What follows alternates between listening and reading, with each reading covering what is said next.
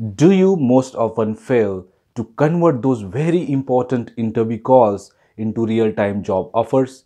My name is Kutto, and in this video I'm going to provide you a different perspective on how you could improve interview success rate. I have split down this topic into two videos. In first video, I'm going to talk about four foundational elements which are very necessary in order to prepare for an interview. In second video, I'm going to talk about how you can face your interview with the confidence. So let's begin with our first part, which is four foundational elements to prepare well, prepare effectively for a crucial interview. Element number one, job description or JD. When you begin your job search, the first and very important document you should look for is the job description or JD. Job description offer you many benefits. Benefit number one, it provides you clarity of thought around the next possible role. That boosts your self-confidence and it automatically reflects positively in your body language when you face the interview. Benefit number two, it provides keywords to you.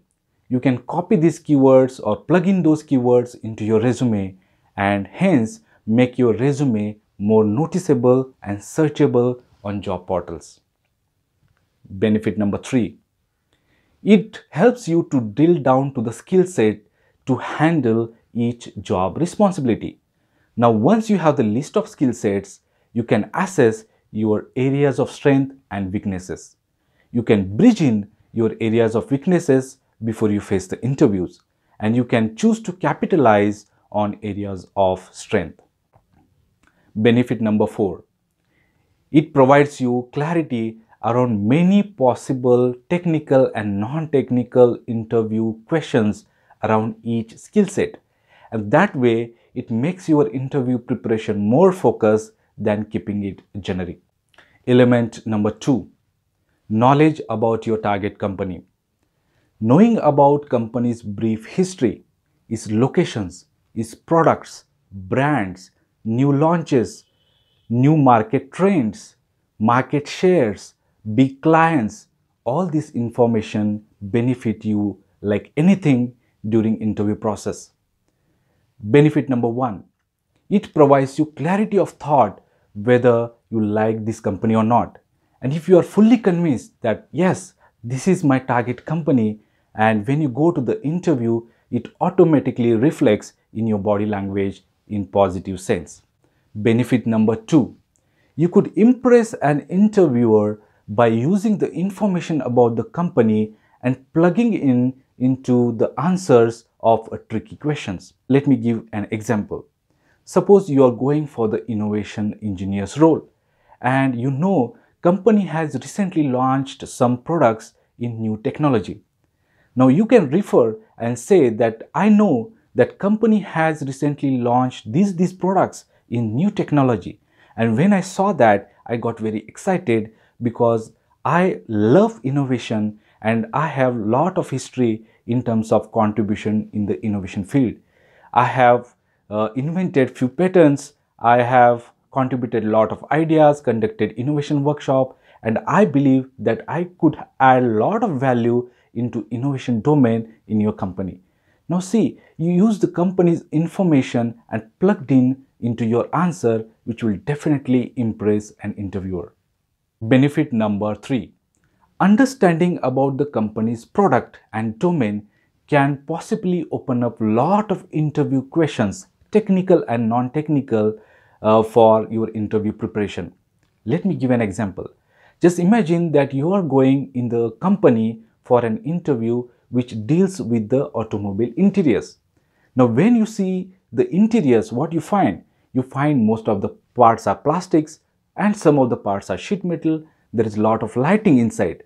So definitely you can expect a lot of questions around plastic, sheet metals and lighting or consoles, right? So you can prepare well around these interview questions, and that way it will benefit you in building your self-confidence. Benefit number four, it will highlight to the interviewer that you have studied well about the company, and thus you are a very serious contender, because you will not have come to the interview if you are not convinced that this is the right company for you. Element number 3. Prepare well to answer the common interview questions. Now just imagine you are going to appear for a very critical exam, and somebody come to you in advance, 1 month advance, and telling you that take this question paper. You are going to get almost 50% questions from this question paper.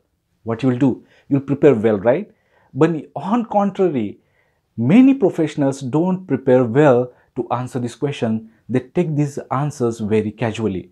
Most of them copy these answers from Google search, and that way their answers are most predictable and boring. Now, I'm not going to touch this topic in detail. In coming days, I'm going to prepare a lot of videos on how to answer these non-technical HR round questions. Element number 4. Scenario based or situational based or behavioral based questions. Now, why these questions are being asked? It's very important for company to know your value system and presence of mind. Company has its own value system. If candidate's value system doesn't match, then you might be the misfit in the company's work culture. That's why company will put all these kind of questions in order to bring out your value system on the table. So what could be the different type of questions? Did you lie any type to the customer, and why? Did you miss project deadline? Why? And how you handle that situation? Did you meet with escalations anytime, and how you handle those escalations? What are your opinions about firing somebody? How you manage a difficult to manage colleague or difficult to manage supervisor? What are your opinions about gender discriminations in the company? What are your opinions about religious or regional based discriminations in the company? These are all very tricky questions, but the answers of these questions will put out your value system in front of interviewer. So you have to be very careful when you answer these questions. If you build your interview preparation or study around these 4 foundational elements, then definitely your success rate in interview will enhance or increase substantially. Planning or studying is only one portion of facing the interview, but the next very important part is actually facing the interview and executing the plan. So in my next video, I'm going to talk about how you could face interview confidence, what are the do's and don'ts during the interview.